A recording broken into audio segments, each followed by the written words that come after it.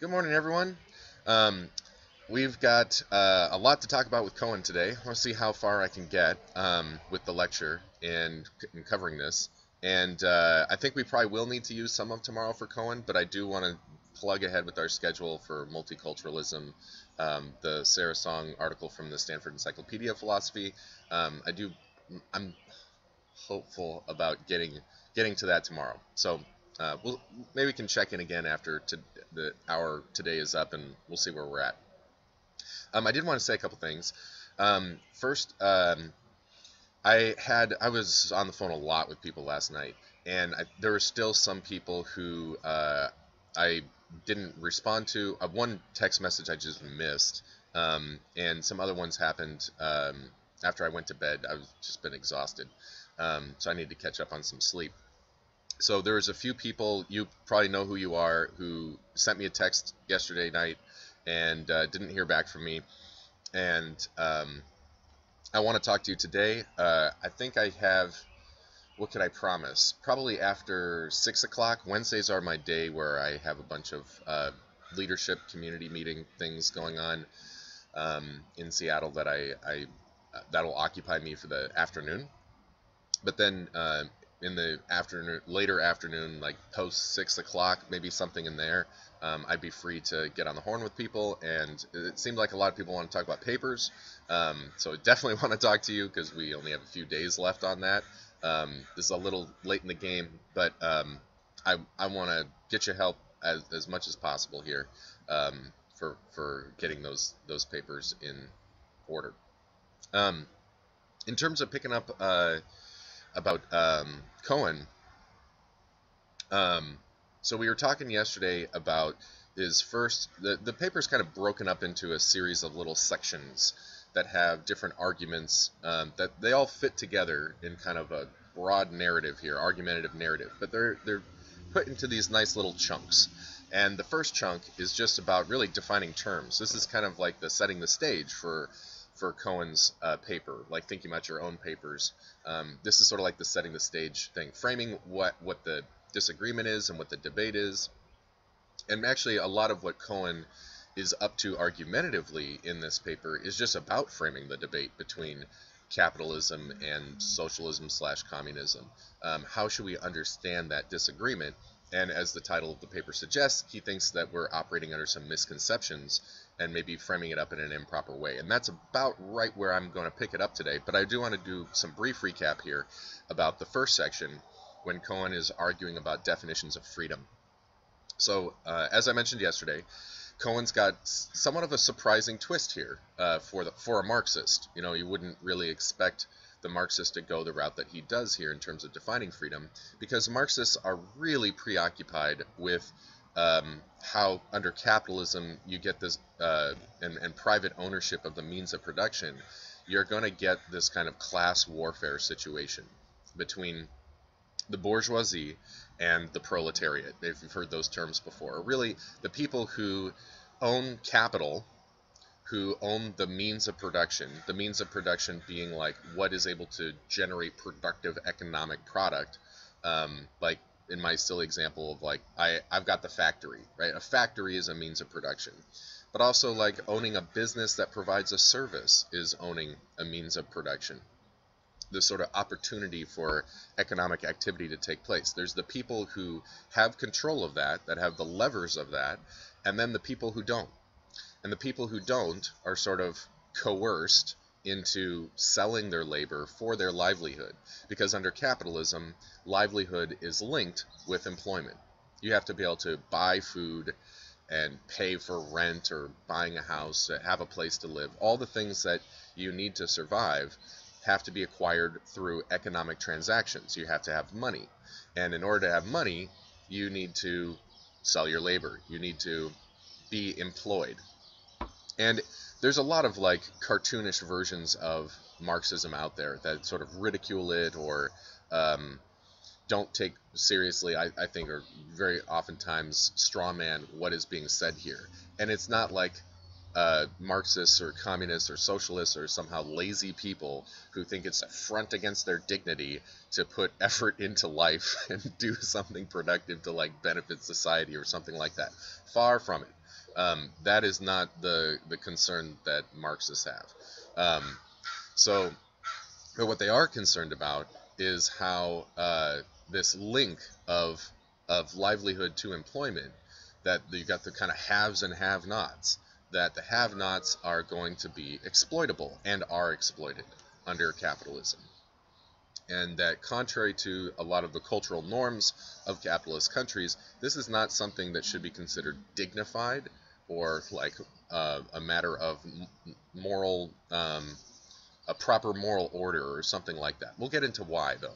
But one of the kind of, I'd say, strokes of genius that Cohen has here is that he doesn't try to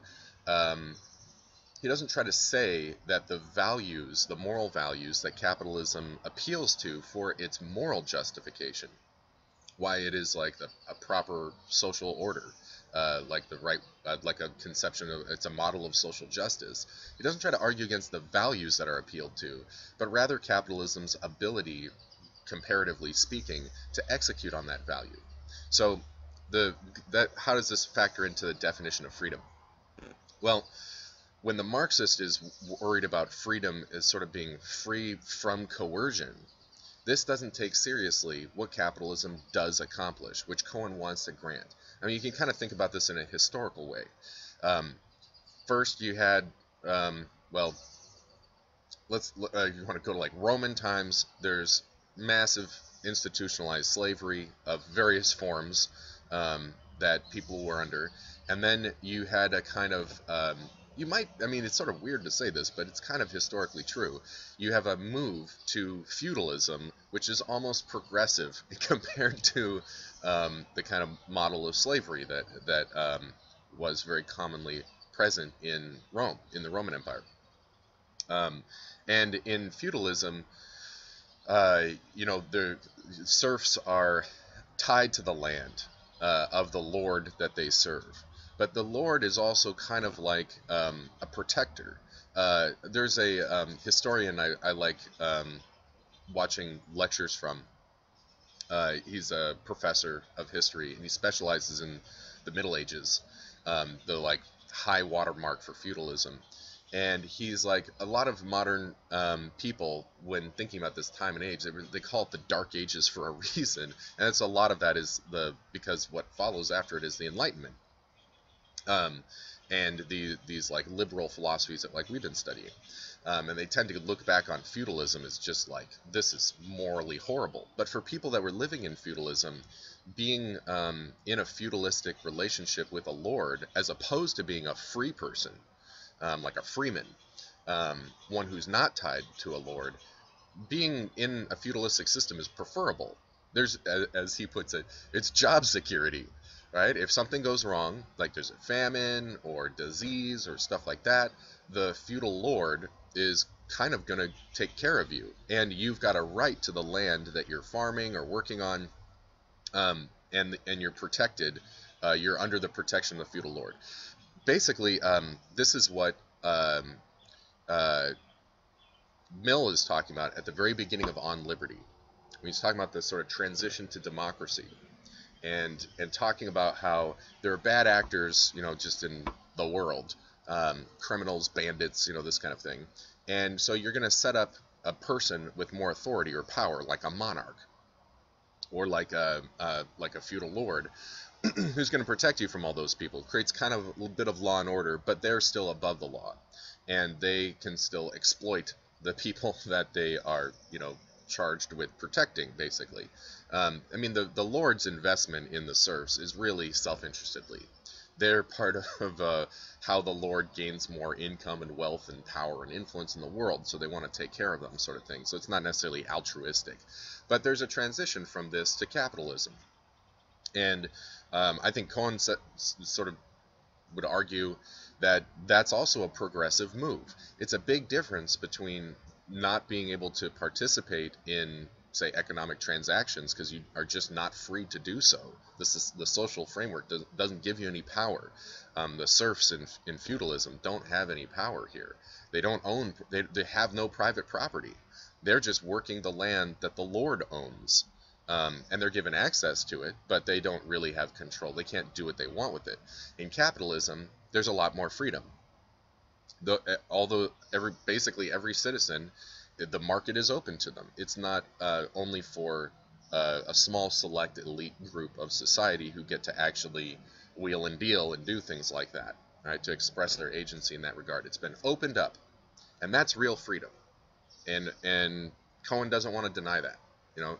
So he doesn't like talking about freedom in terms of coercion, although coercion still morally matters to him, but he wants to talk about freedom in terms of what you're able to do. So that's where we get this idea, this kind of funny result, where he says, well, if you're being forced to do something, you have to be free to do it. You can't be forced to do things you're not able to do. So that also shows how it's possible that capitalism can be providing freedom and still have the moral complications of coercion. So that's part of what's going on there. Did anyone have kind of questions about this? Anything left over from yesterday you wanted to ask about?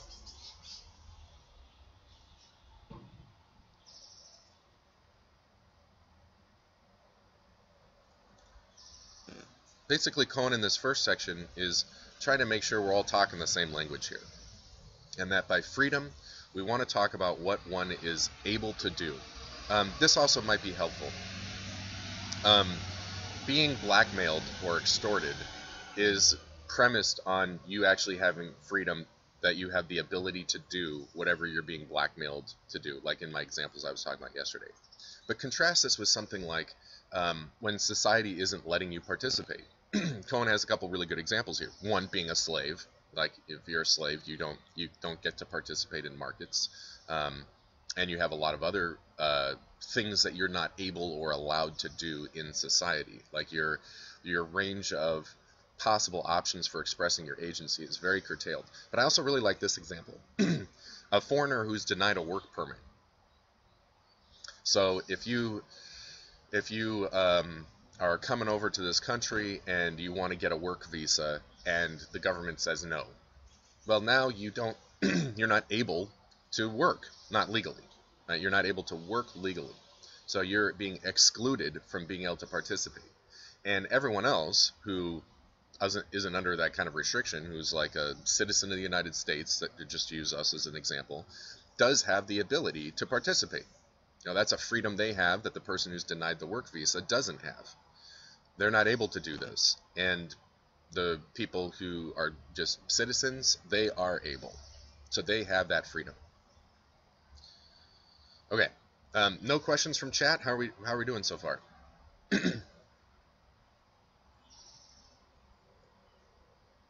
To clarify something that came up, Anthony was asking right before class. Cohen is not saying you have a right to be coerced. So it's nothing like that. It's just to say that if you have rights in the sense of there are things that society allows you to do, then those are exactly the things that can be targets for coercion. So coercion and freedom are compatible. They could both be happening simultaneously. That's the point that Cohen wants to make. He's not setting up a place of coercion as being a moral ideal here. He's not arguing something like that.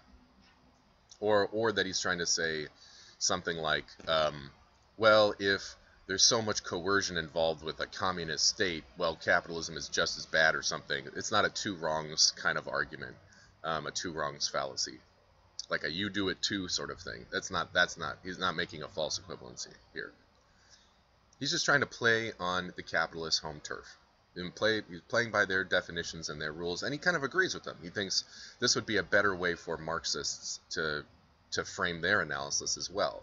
And Cohen obviously doesn't think that this concession really sacrifices much in terms of the arguments. It's actually going to make it easier to see, for Cohen's, from his perspective, the rational plausibility of something like communism. So Mark has a question. I have a question about rich people having greater freedom and poor people having lesser freedom in the ticket example. We're going to get to this in a second.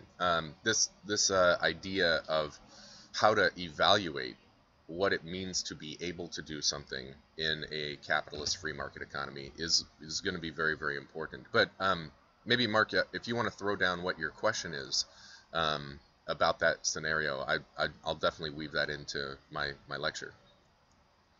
Did you have a particular question about it, or you just want to hear more about it?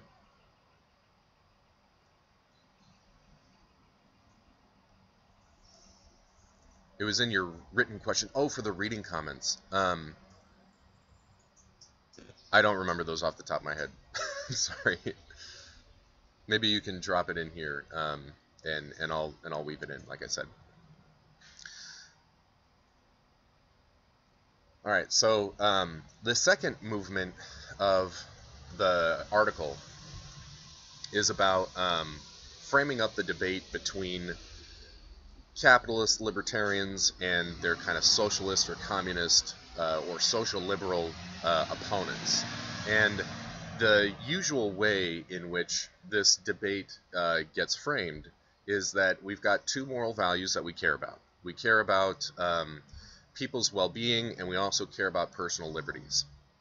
And these are in tension with each other. Promoting one can get in the way of promoting the other, so we're not going to maybe be able to have our cake and eat it too.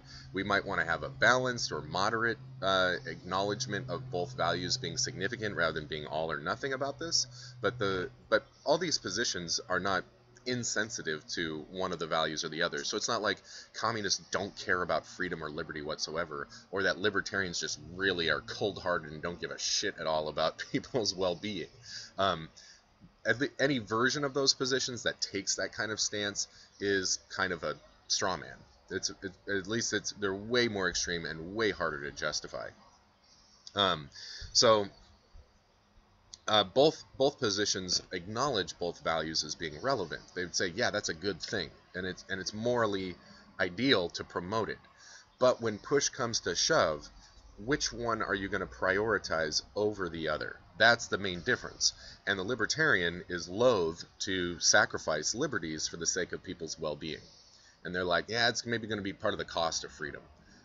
Some people can slip through the cracks, that's going to happen, or things aren't going, the quality of life and well-being may not be as high as we might otherwise hope for. But liberty is more important. The dignity of agency, even if people use it in inefficient ways, has to be protected and can't be sacrificed. And the social liberal usually is like, yeah, that's wrong. Liberty should be prioritized underneath well-being and happiness concerns. That's way more important. Like, what good is it to people being free if they're starving, right? Or they can't get their basic needs met. Or that this is only for some people and not for all people. Things like that. So these are how the debates usually get framed. And there's a rich conversation there. But Cohen is thinking, what he's trying to argue here in the second section is that the social liberal shouldn't concede that the libertarian is the paradigmatic example of what it would look like if you prioritized freedom as the most important moral value in deciding social justice. So he's not ready to concede that point to the libertarian, even though it's so commonly identified with that position, that like free market capitalism is the paradigmatic example of what society looks like if you put liberty as the top priority. And Cohen's not so sure about that and wants to argue in the entire paper. So this is kind of foreshadowing his big picture argumentative ambitions here. He wants to say that's not true. And that actually communism does a better job of promoting people's liberties than free market capitalism, than the libertarian mindset, which is definitely surprising. It's uncommon to hear someone take this kind of line, and that's why this paper is somewhat noteworthy. I'm looking at your comment, Mark. Yeah, okay, so this is exactly what we'll talk about here in a little while. So I want to read a quote that Cohen quotes in the article about how another philosopher defines libertarianism in a philosophical dictionary. And I make special note of that because a dictionary is not supposed to be really making substantive argumentative positions or something like that.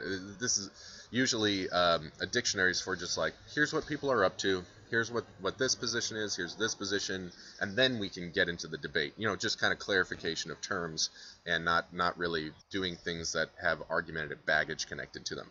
But this is the This is a definition that this philosopher Flew provides in a philosophical dictionary. Libertarianism is wholehearted political and economic liberalism, opposed to any social or legal constraints on individual freedom. That's how he defines it. And Cohen is like, what? This makes no sense as a definition for libertarianism. If you're thinking about free market, private property, capitalism, that isn't compatible with this definition at all. To be opposed to any social or legal constraints on individual freedom, that's not possible under a system of private property. He says this is a misuse of the concept of freedom, or if it's intelligible at all. First off, it might just be on the face of it, it's unintelligible. And the reason, let's do this first. I'm getting a little ahead of myself. The reason it's unintelligible, taken literally, is that if you're going to give private property rights to people, and remember we talked about rights and obligations are two sides of the same coin. If people have rights, everyone else has obligations. So if society is saying, Tim Linneman, you have ownership over this mug, you have complete freedom with respect to this mug, then that means all of the rest of you are under obligations that you are not allowed to mess around with this cup. And the government is going to enforce this. That looks like a social and legal constraint on individual freedom. That you're not able to come up here and use this resource, use this object for your own purposes. You are not free to do so. You are not allowed to. You are not able to. The social and legal conventions say you don't have that access. Tim Linneman does have that access, but you don't. Okay? Without putting those constraints on individual freedom, property wouldn't make sense at all. That's the first level on which Flew's definition just can't do here. But if we want to understand this not just taken literally and be like, well, what does Flew mean by freedom in which that definition could make sense, then Cohen's going to say whatever way you cash that out is going to be question begging. It's going to be presupposing what it's trying to prove. That if there's a debate over, say, what's going to create the most freedom here, we can't just define it this way. You can't just define libertarianism as being the one that promotes freedom more. We have to see what the conventions are that it's setting up and weigh how much freedom to act, the ability to act, that definition of freedom from the first section, is conferred onto people under a system of private property. And then compared with a system that doesn't have private property or has severely restricted private property, things like that, more like communism, where more things are communally held rather than privately held. Okay? Sorry, I'm getting a phone call from someone I cannot talk to right now. Okay, so is this making sense so far?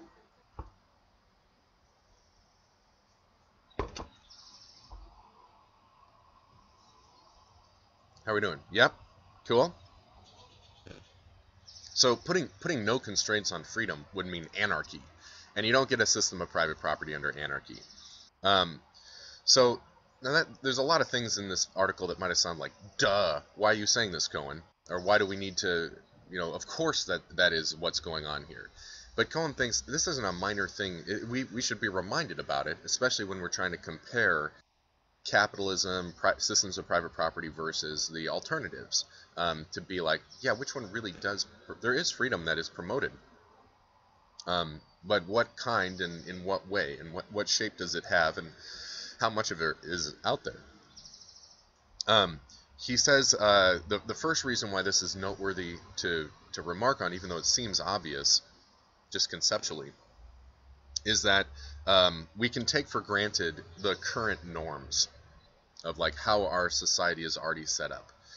So because we already exist in a world in which there are private property laws and we're all enculturated into it and we're all used to it and it's normal, then it sort of becomes somewhat invisible, that there's other ways that we could arrange our society or the rules that we could be playing by. And this is what sometimes I think leads to an intuition that property rights are natural and inherent and intrinsic. rather than that they're the product of a system of social cooperation, that they're conventional, in other words, and that there's other ways we could be doing this, where like private property seems like the default option rather than one option, and there are other options too, and we need to critically consider them and see which one really does the best. And this is a general phenomenon that occurs with spaces of rights, and how people can feel entitled to something that they just have become accustomed to. And I have a little metaphor that I like to offer, and this is going to get a little bit into what you're talking about, Mark. This happens a lot with privileges, that they become invisible once we've got them. And that goes for all privileges, both legitimate and illegitimate privilege. So you probably, I'm sure you've heard the word privilege thrown around in different contexts, and I think it's always useful to clarify what kind of privilege we're talking about. So let's say access to education, right? That's a privilege that some people have that other people don't. Some people don't have the opportunity for education, either because they don't have the money, or because they have to be working because of their impoverished circumstances, or because of accessibility issues, or any number of things could make access to education something that some people have the ability to participate in, and that given the current social scenario, other people don't. And that's a kind of privilege. Like, education gives you some power. It also gives you some mobility in society. Like, if you got a degree, more doors open up for you, or you're able to get into higher wage brackets and things like that, right? Stuff I'm sure you already know. But we can forget what it's, if you're, say, a product of an educational system, like me, I've been in education my whole life, that it can be, you don't think about it, and you don't recognize what life could be like if you didn't have it, or all the resources and powers that you are able to have that other people don't have. And that's not necessarily something to feel guilty about. In other words, that having those advantages is not inherently illegitimate. What you might be concerned about is how not everyone gets to have them, and that the ideal arrangement would be for everybody to have those privileges, or at least have the opportunity, kind of like with Nussbaum's theory from yesterday about the capabilities theory, that at least everyone should have the option to be able to have that opportunity and exploit it and receive that kind of benefit and that empowerment. But there are other kind of privileges that don't work this way, like, say, racial privileges or gender privileges. Ways in which you're given extra advantage on things that, like, no one should have those advantages. The advantages of education, we might say everyone should have those advantages, or at least have access to them. But other sorts of privilege doesn't work that way. Legitimate versus illegitimate privileges. But Cohen's point applies to either type, that when you got privilege, you don't see it as easily. But the people who don't have it definitely see it. They see those contrasts. They're like slapped in the face with them all the time. You don't probably even bat an eye about how at any moment you could go down to the 7-Eleven and get a Gatorade. Like, you can just do that, right? Whenever you need to. Just go and do that. Or like the privilege of having reliable access to a restroom. Like, probably don't think about that as being like, oh man, my life is so good. I can do this. I have the ability to act in this way. But if you didn't have that, your life would be really different, right? You would definitely notice the lack of having that, right?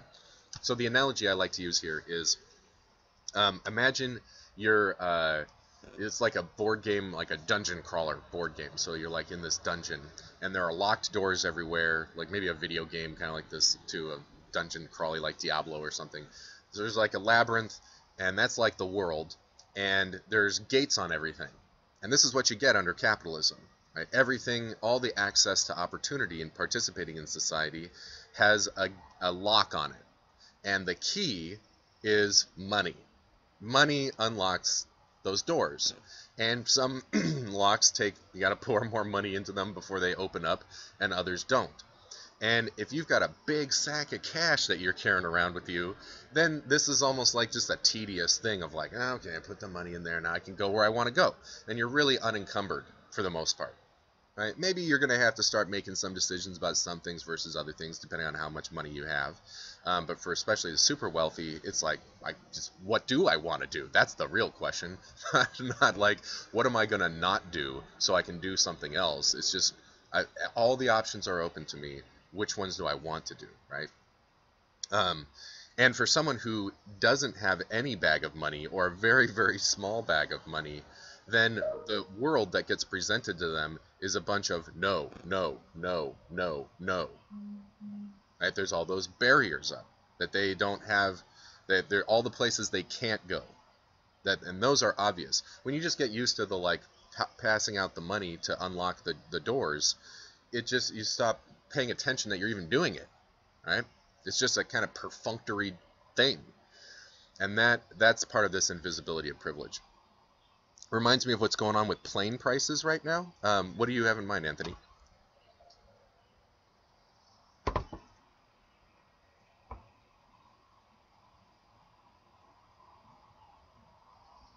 You're talking about like airplane tickets?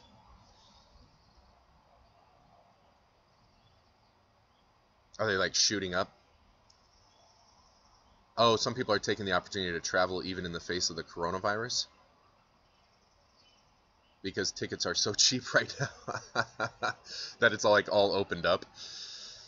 Oh, uh-huh.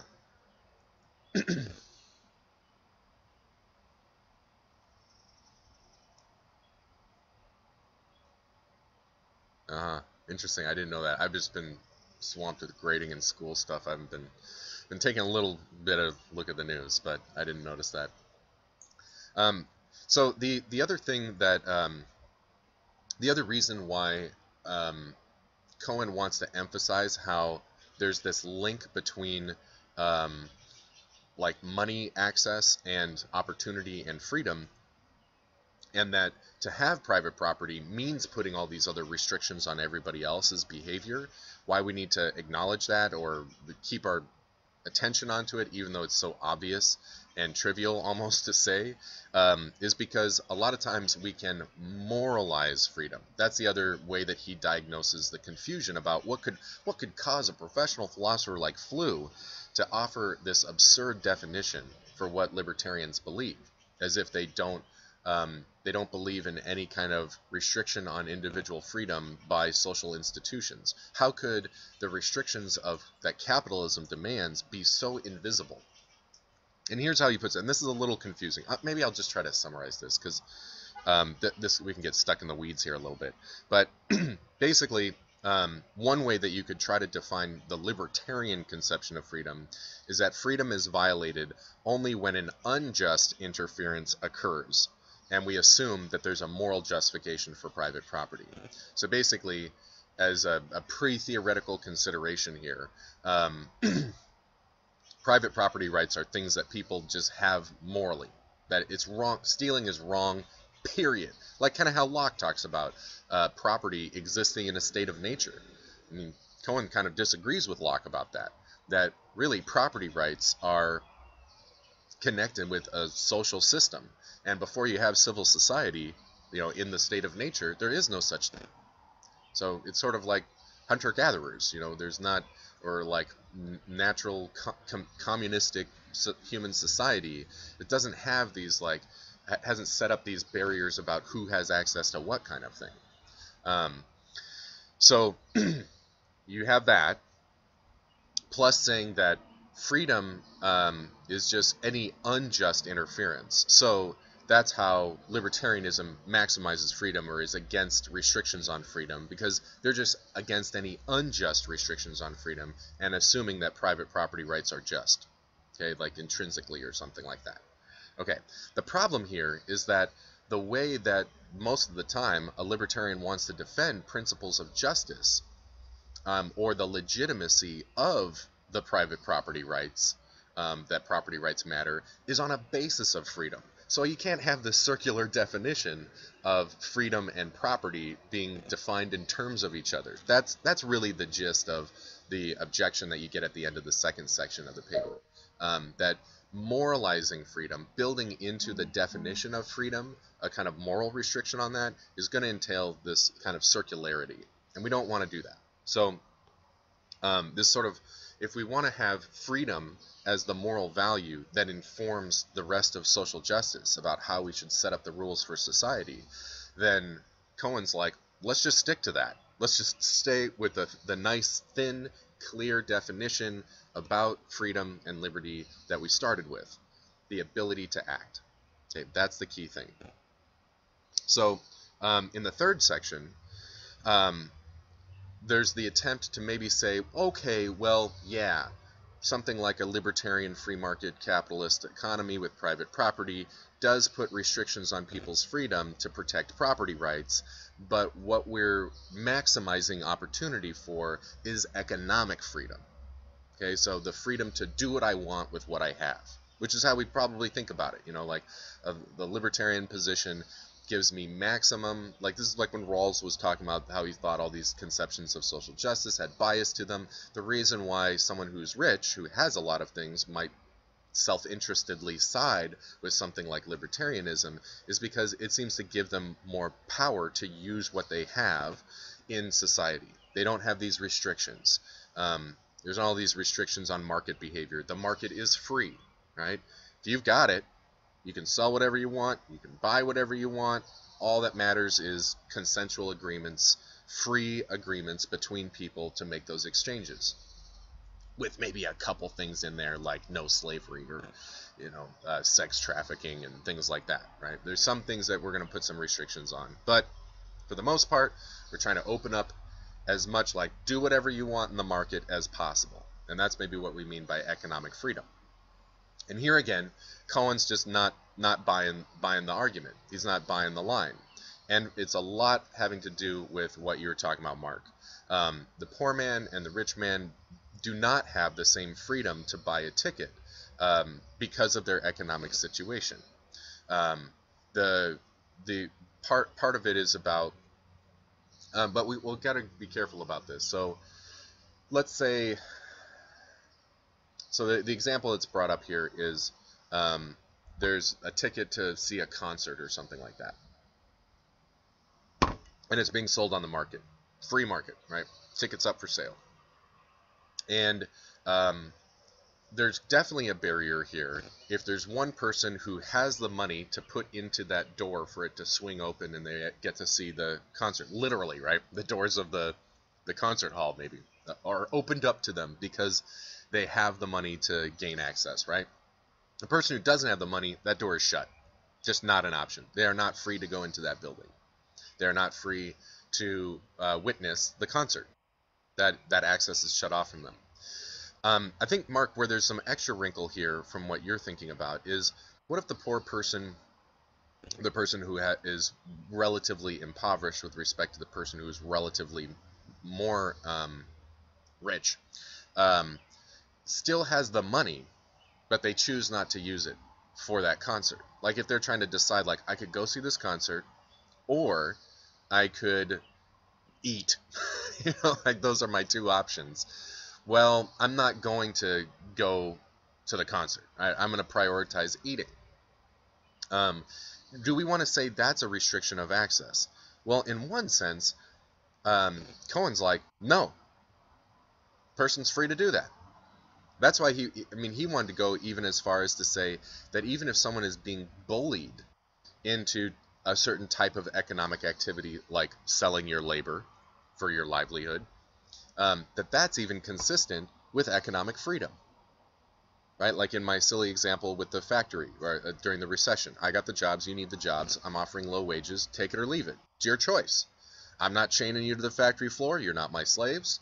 I respect your dignity as a self-determining person who can decide for yourself what you want to do. Those are the terms. That's what I'm willing to offer. What do you want to do? You know, your choice, your freedom. Cohen doesn't think that that's morally ideal, but he also doesn't want to say it's a restriction on freedom.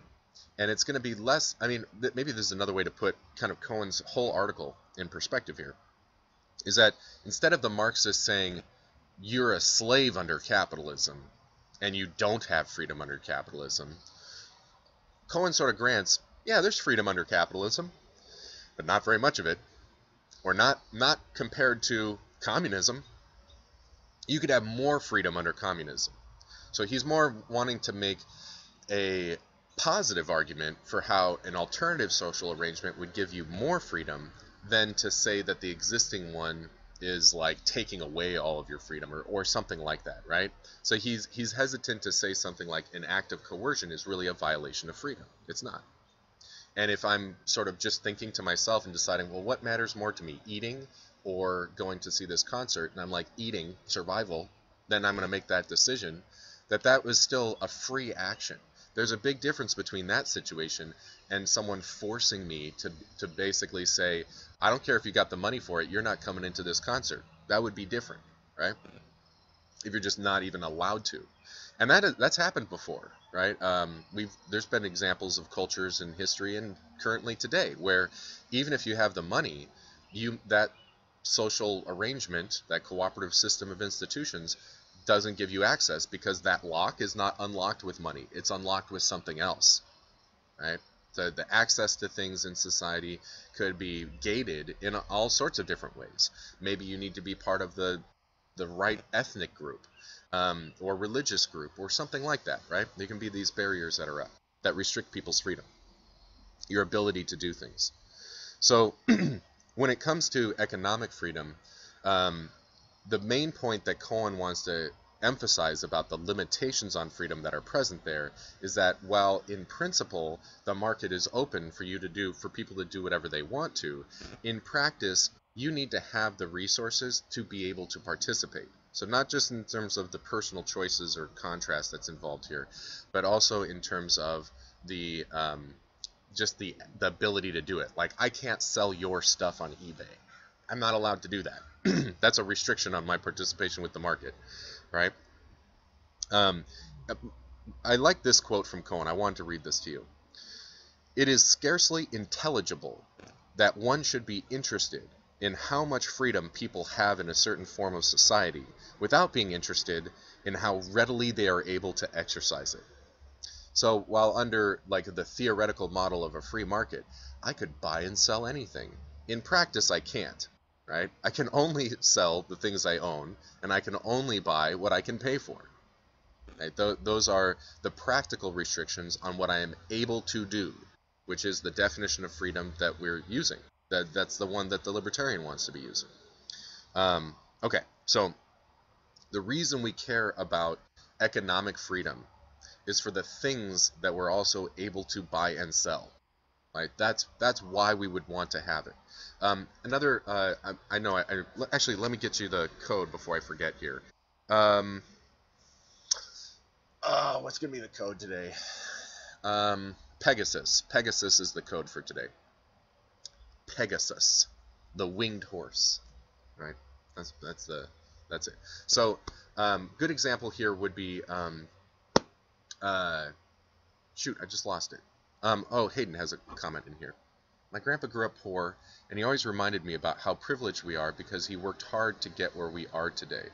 Yeah. So, he's like, the world was setting up all these barriers, and I was able to expand what you're capable of doing, what you actually have access to, because of all the hard work I've done. Basically, he had to wrangle the system into one that created actual practical opportunity for you. Maybe that's part of what he's trying to set you up to have more freedom, more ability to act than he did.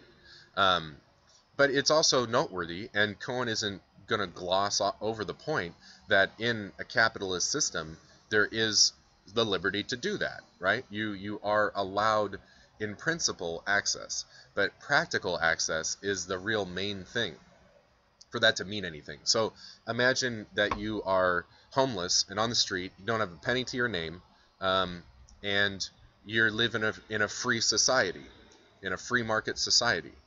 Are you just going to be like, man, it's awesome to just know that if I had a bunch of money, I could buy that building. I could have ownership of that if I just had the money. Doesn't mean anything to you, right? The idea that all the doors in society, in my metaphor of the labyrinth, right, with all the locked doors, the fact that all those doors are doors that could, in principle, in theory, be open, is some comfort, maybe, but it's not the thing that we really care about when we care about freedom. We don't care about just the in principle possibility of action. We care about actually having the action. What good is that if you can't actually participate with it because of those gates, the money gates that happen? Okay, so now we've got at this point in the paper, we're about halfway through, and we've got a nice cleaned up, framed up discussion about if we care about using freedom as a way of deciding what social order or arrangement of social cooperation we want to have in society, that we want to set up. The metric of freedom, the appeal to the moral value of freedom, has to be looked at in terms of how much ability to act does that system confer onto people. How much range of actions are actually practically available to people? What are they able to do under that system, and what are they not able to do? And I really appreciate the next section of the paper. This is one of the most responsible ways of approaching this debate that I can imagine. That it's not over arguing one side here, or Cohen thinking that he's got better arguments than he does, but he's sort of recognizing the natural difficulty of a debate like this one about how to compare systems for some, like how do you quantify freedom in this situation. The next section is where he starts moving into comparing capitalist and socialist systems of society, and he talks about, maybe you remember that metaphor about the Jeep and the sports car.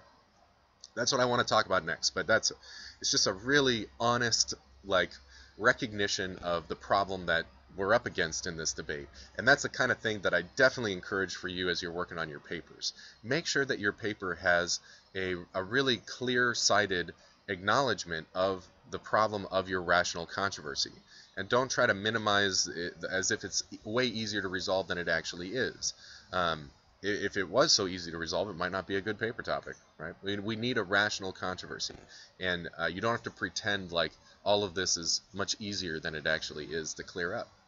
It might be a really difficult and challenging problem, and so that's what we'll pick up tomorrow. In terms of where we're at, I think we're going to be able to get to the multiculturalism paper tomorrow. We're definitely got some stuff to talk about with Cohen still, but I think we're going to make it. I think we're going to make it. So let's still have reading comments due tomorrow. If you're not able to put it together, I know it's the end of the quarter and it's busy, but try to at least get started on that reading, and I think we'll be able to start it in class together. Okay. Hope everyone has a good day. I'll let you go now. You got the code word? We're good? Anyone has some questions here, I'm able to hang around during the break.